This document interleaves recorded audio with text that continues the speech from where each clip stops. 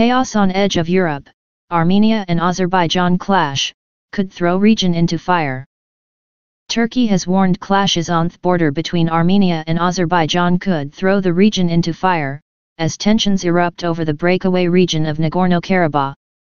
A ceasefire was agreed in 1994, but both countries have continued to accuse each other over the frequent attacks. Turkey has now lashed out at Armenia over the attacks, with both President Recep Tayyip Erdogan and Defense Minister Hulusi Akar both sending huge warnings to the country. Ankara has traditionally backed Muslim-majority Azerbaijan, and in July, the defense industry chief said his sector was ready to support Baku.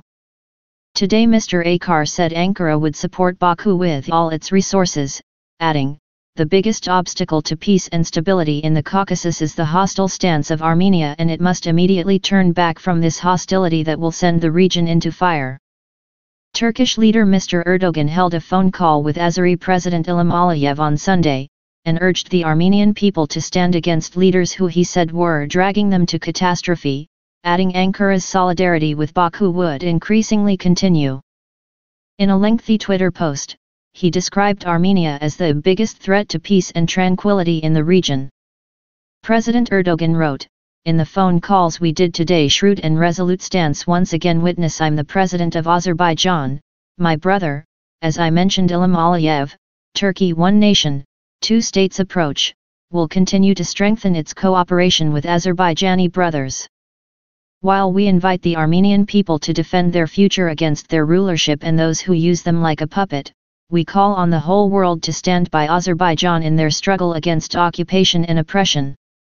Brussels has been ordered to act against Turkey's illegal action in the eastern Mediterranean as tensions with Greece remain high.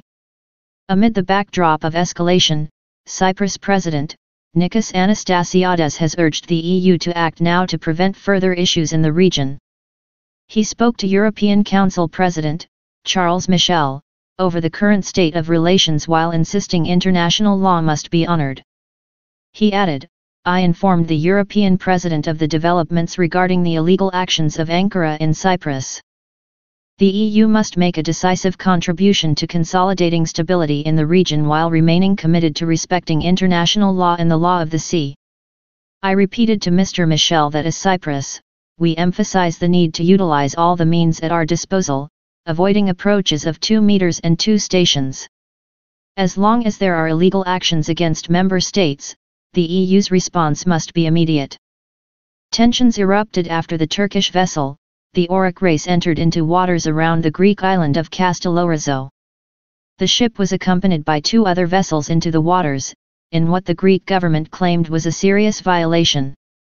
The Greek Navy then proceeded to conduct military drills after the vessel entered the waters on August 10.